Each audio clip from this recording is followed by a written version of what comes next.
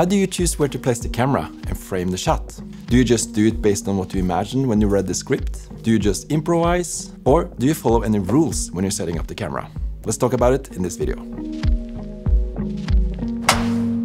I have some thoughts about this that I want to share, and maybe next time it will be easier for you to choose the right lens, camera angle, and even movements with the camera. By the way, this video is shot entirely with the new DZO Arles lenses.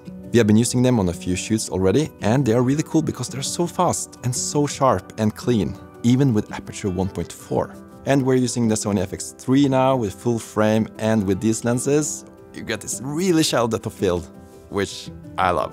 I'll come back to those lenses a little bit later in this video.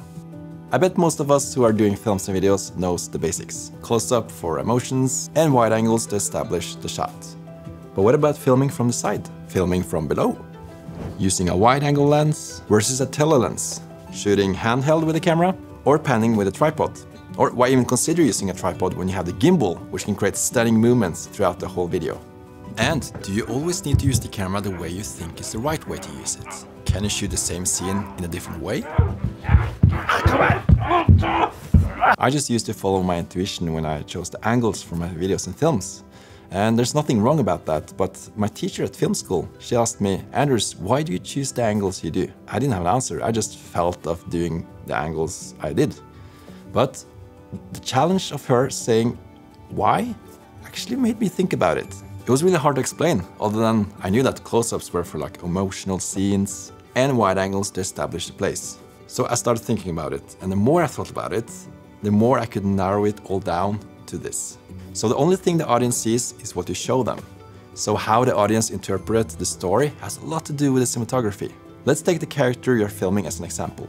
So here I'm sitting alone in the studio. It's quite sterile, it's not a lot of colors. I don't want the colors and what I wear to tell a lot. I just want a camera to tell something. But if I was to be portrayed as a more suspicious person, without changing the lights, without changing how I act or behave, and even changing the location, how can we do that with the camera? How can we make me more suspicious using another camera angle? Now look at this shot, for instance. How does that feel compared to the other one? Does it maybe feel like you are lurking around the corner to figure out if I'm suspicious or not? Well, you now know me a little bit, so you know I'm not a scary person, but try to imagine how you would approach a suspicious person. Would you be careful, maybe a bit sneaky? I don't know. What about if we're shooting this handheld? Is it different from the tripod? It's the same angle, but maybe it gives a different effect. Maybe it gives more of like a point of view effect, like you are looking at the person. I know a lot of people shoot interviews with two angles, like one from the front and one from the side. And I never understood why people shoot from the side, because in my idea is that I want to connect with the person. I want to be looking at the person from the front. I want to be closer to their axis. But just imagine, like when you look at me now, it's almost like you're sitting next to me, and maybe you were reading a book or something, and then suddenly saw this guy, me, started talking about something, and then you turn around and you start looking at the person talking. It's almost like you are witnessing a secret being told. So you're not in front of the person revealing that you're listening, but you're from the side listening to what's being told. And then you go closer with the camera when the person says something really interesting. It's almost like you're looking at the person from the side, observing, and when they say something really interesting, your focus is kind of getting closer to the eyes. You know, you want to also feel how they feel when they're saying what they're saying. So you're not moving closer as a person, but you're moving closer as your focus, what you're looking at. Even placing the camera above the person, pointing down, or putting the camera below and up towards the person. What kind of effect does that give? Do I feel more powerful filming from the below? And when you're looking down on the person, you feel that you have more power. There's a reason why the cinematographer has a lot of power in the story. The camera is definitely a powerful tool. So plan wisely and it will help you tell the story. I do recommend you to think a little bit outside the box sometimes. Can the opposite be even better?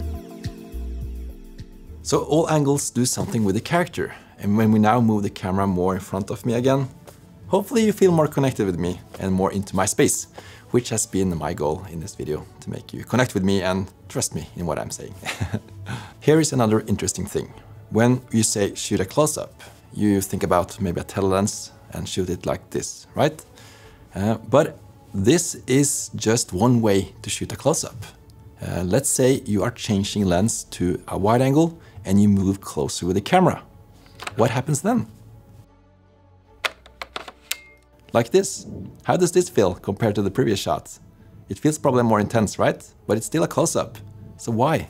Well, think about it in a real scenario.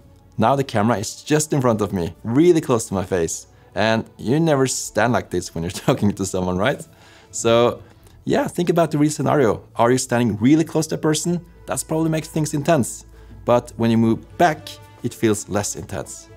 But still, we are connecting with me. It's still, my head is the same size as the wide-angle lens. So it's more like you are focusing on me, you're listening to me and trying to feel what I feel without being too intense. So choose the right lens for the mood, for how you want to describe the character, because, I don't know, a shot like this might not work in all videos and films.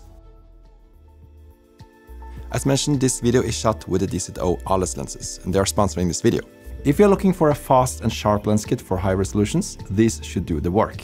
They have a maximum of t1.4 aperture, so great for low light. They have 16 aperture blades for smooth circular bokeh, and you can get these in 10 different focal lengths, from 14mm to 180mm.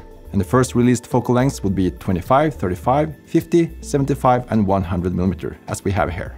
DZO say that these are consistent in image resolution, flare performance, bokeh rendering and color accuracy. It's so cool to have the 100mm in the kit as well. This, again, with aperture 1.4, so you get this really nice shadow depth fill. Even though we're using a crop sensor, it's the 6K Pro, the Blackmagic one we're using. And all the lenses have minimal focus breathing, or at least that's what they say. So let's look now when Kim drags focus from the background to the lens. Oh, nice, Kim, that was good. They have a uniform position of the focus ring and iris ring, and 270 degrees focus rotation. The focus ring, designed of the double-sided imperial/metric scale, can be changed by the user according to his or her needs.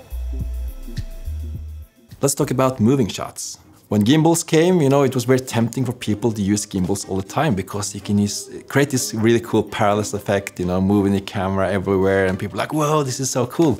But what happens when you use one effect all the time? Well, it loses its effect. What we want to do is to use camera angles, movements and lenses to create the effect and maximize the effect. If you use it all the time, it won't work that well. It's the same with music. If you have action music the whole time, it will kind of get tired of it. You need something, you need contrast, you need the opposite to make the effect more powerful. Like for instance now, if I had like one sentence that was really important to say to you guys, of course I could go from this shot to a close-up, but if I were to move the camera to really make it important, I would probably do it on a tripod first, and when you get to the sentence, that's when you're pushing in to really see that this sentence is important for you. Let's say I hear something around the corner, it's a horror movie, and I think it's an alien. I could shoot this with a close-up of me and then a close-up of the corner I'm looking at. But what if we move the camera slowly towards me and slowly towards the corner? What happens? The movement towards me is telling my emotions now are important. And the movements towards the corner of the room tells me that I really want to see what's around the corner. It's almost like our eyes want to go around the corner to see, but we're not doing it because it's too scary. So with the moving camera, we're kind of pulling the focus into the character's head or pulling the focus towards the corner. You can also do this with digital zoom. You can zoom in digitally on me now to kind of get the same effect, but it's definitely best to do it with the camera on set to get the right parallax effect, things moving in the right way, and so on. But these are not rules. It's very easy to just copy what you've seen in action movies or other films, but try to imagine how you would experience a scene in real life. If you give one person a camera and tell them to film an elephant, some people might focus a lot on the feet of the elephants, another one might focus a lot on the snabel, or what do you call it? Snabel? The trumpet? The long thing. Trunk. That person might film the trunk a lot, you know, the elephant trunk. While another person might do a lot of wide shots. Find your signature. Figure out how you want to express the story through your lens, through your camera. And you can create some interesting stuff. So there are certain ways you can operate the camera to give different effects. One cinematographer might think that, let's say if we have a fight scene, we should have a shoulder rig, shaky camera, going close to feel the intense fighting. While maybe another cinematographer wants to have, or director wants to have more of a wide static shot instead and make that feel even more intense. Maybe you should, Kim, should we test this? If you attack me and then we try those two settings. Come on, come on.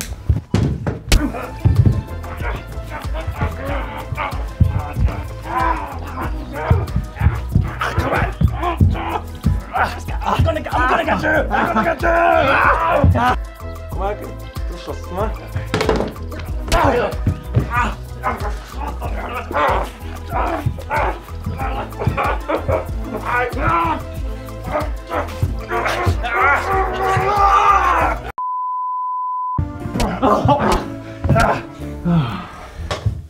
I hope this video gave you some new perspectives and ideas for your next shoot. Don't forget to check out the new Arles lenses, the link in the description. And don't forget to check out our previous video about shooting inside a store. We give some tips on how to shoot inside a store and also making a commercial. And we built our studio into a sci-fi city. You should check that video as well. It's coming up somewhere. So subscribe, I'll see you again soon. And ha det bra!